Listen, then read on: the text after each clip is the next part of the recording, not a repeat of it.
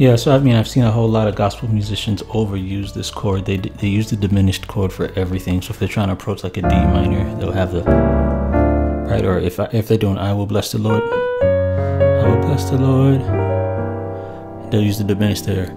Oh my soul, and there's nothing wrong with it, but they overuse it. So overuse of the chord and over reliance of the chord could make it sound like you don't have a lot of options and a lot of things to do. So that's the reason why sometimes you say, well, you know, I want more chord choice, I want more options, and this is the kind of option that I wanted to use today.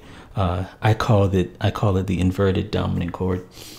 It's just a dominant chord, but it's inverted, and it will really update the way that you can approach different chords. Actually, Richard Smallwood addressed this in his song, because in Total Praise he said, Lord, I will lift mine eyes to the hills, right? And what do? We go to our go-to chord. We go to our diminished chord here, right? So Richard Smallwood was the first one who really, I think, popularized this for gospel musicians, using the inverted dominant, because he says, I don't want those as B's, I want those as B flats, which changes this to a B flat dominant chord. Now, the easy way to see, I want to update how we look at dominant chords. Dominant chords are nothing but triads. Look at the B flat triad here, right? And if we add the 7th note and we make it flat, the way to play the inverted dominant is simply to take the 7th note, it will always be in the bottom, and then the root note will always be in the top. So it'll sound like that, right? Now in Richard Smallwood's, this is the idea, it was inverted. Now the way I'm going to teach it is like this. Is going to make it really easy, right? So it's not hills, right? It's hills. But the way I'm teaching it, we're going to have the A flat on the bottom, and I'm going to show you how many different places you can use this, because a lot of us we overuse this. For instance, I showed you I will bless the Lord. How about I do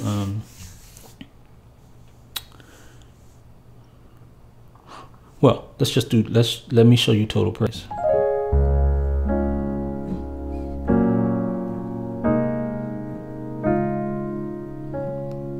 Okay, here we go.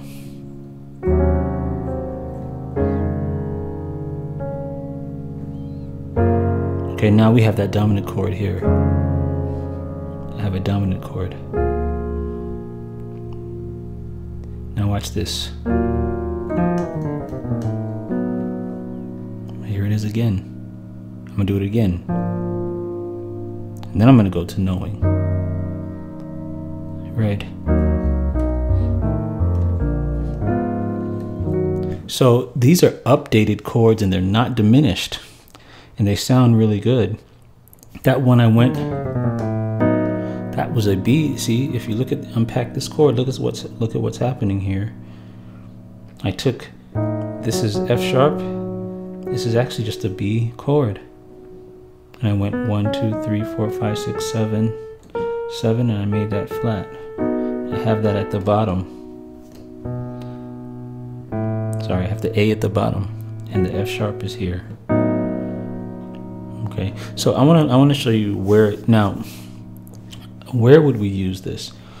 The best place to use something like this would be slash chords, what I call slash chords. So let me give you what a slash chord is. It's just simply a major chord, and at the bottom of the major chord in your left hand, you play any other note except the root. So you can have a C sharp at the bottom, or you can have an E at the bottom. Let's use the C sharp. So this is where you would use your inverted dominant chord. And what you want to do is you want to approach the C sharp from a half step above it. So you approach it from here. So what dominant chord, the question is, what dominant chord would have D as its flat 7th note? It would be E. So this means I'm going to be playing an E tritone on the left hand. So let's see it in a song. Let's do Here I Am to Worship. All right. So here I am to bow. So this is a perfect example because bow down is just a simple triad with a C sharp in the left hand. And so this is where you can have the inverted dominant. I'll put it right before I play this one.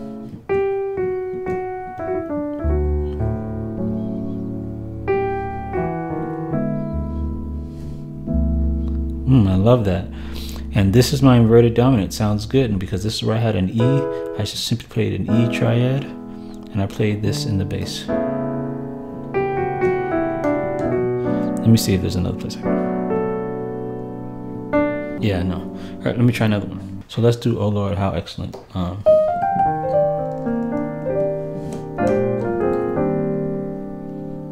So how excellent. Uh-oh, that's a perfect place to put it because I'm playing a major chord. I always use it with either major or minor. But on the bottom, I don't have a B flat.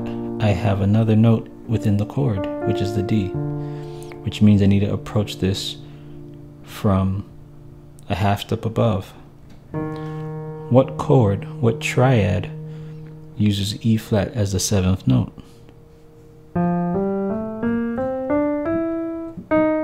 So it would be an F chord. The neat thing is that since you know that it's an F chord, you can play the F chord in any inversion.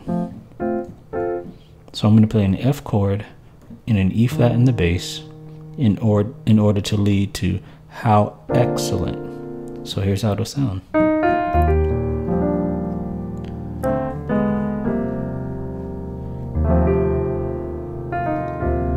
See, and that gives you another sound, right? Because the diminish won't sound as good. See? Right?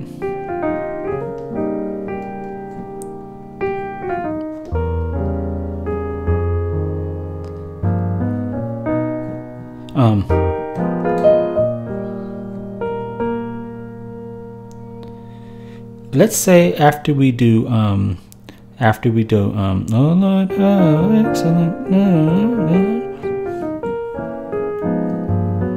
and then how about I add a slash chord here, and then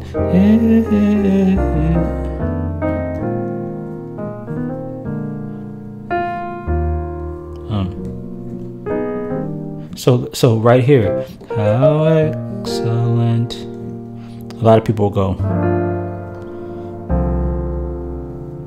right? So I want to use it there, right there, right? So let me put my computer on do not disturb. So how excellent. I went to a C chord here. Well, then I would need to approach this from a half step up.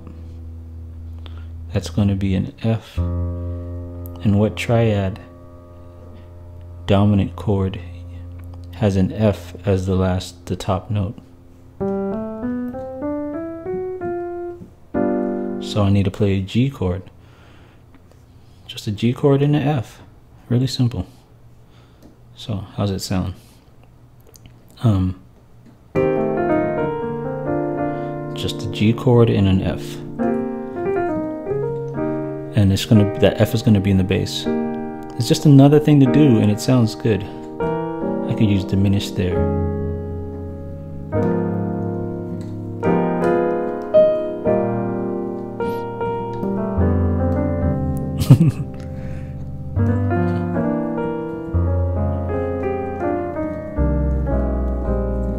See, so sounds really good. So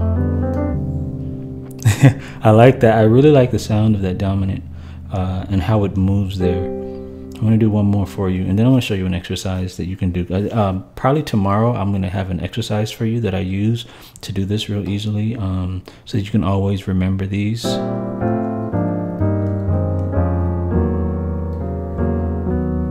Right? Anyway, and I'll show you, what the exercise is, and we'll work it with you so that you can get these and pull them off really easily when you're playing. Let's look at what's the song I want to do? This I will bless the Lord, oh my soul, and all that is within me. Right? Bless his whole.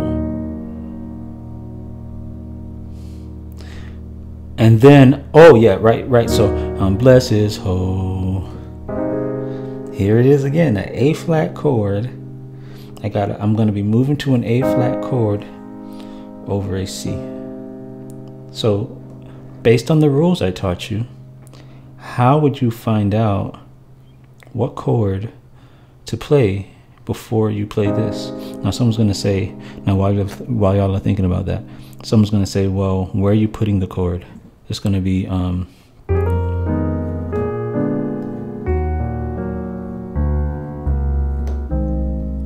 right? And a lot of people would use diminished there.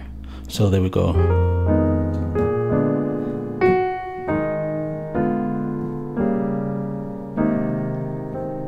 right? So, but what I want to do is, instead of using a diminished chord, we're going to use the one we just showed you, the inverted dominant. Okay, so what would the chord be? Hopefully you guessed it, we'd be playing an E flat. And this is the reason why on my course, I have an entire course with just us going over dominants. Like, I mean, I drill it into the members because I want to make sure that they've memorized dominants, because if you've memorized your dominant chords, this is going to be a piece of cake, right? Dominant chords are used so much, so that's why I want everybody to make sure that you understand them, and we drill those through. So check out the membership site. You can see that we have an entire course on dominants, and I actually do some exercises with you so you can memorize them. But for the inverted dominant here, you know, so I'm approaching this A flat from an E flat with the D flat on the bottom, which is a dominant chord. I call it inverted dominant because the top note's at the bottom. Okay, and you can play this E flat chord however you want to play it. So let's look at how that sounds. Actually, let's go into it. Let's go from the beginning.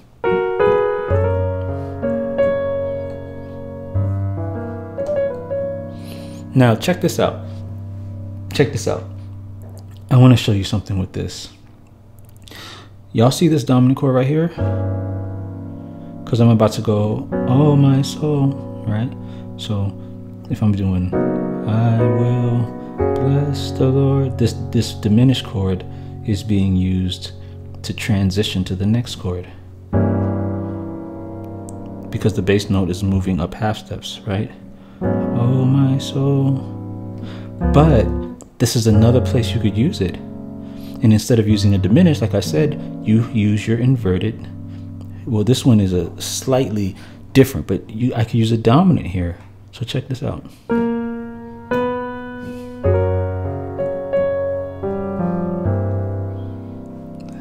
See that? It's a little different sound.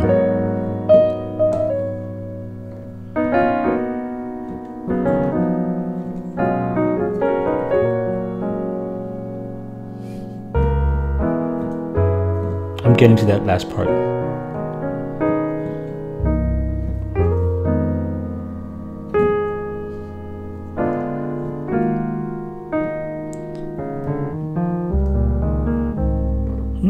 See?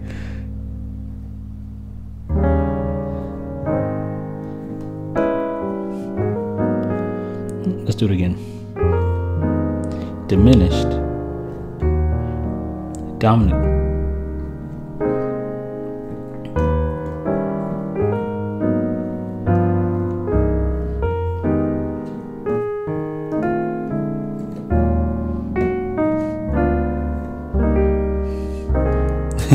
Diminished and dominant together. Diminished, inverted dominant to the major.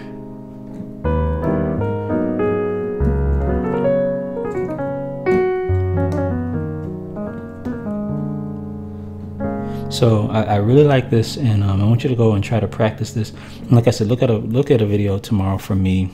Just be looking out for one where I'm going to show you an exercise that I use. It's gonna be really short, but you can kind of play with me and get these really quickly. You can throw these in any song. there's no song that I could play right now where I cannot put this. Like I could just, it can be used in so many different songs, so it's really cool.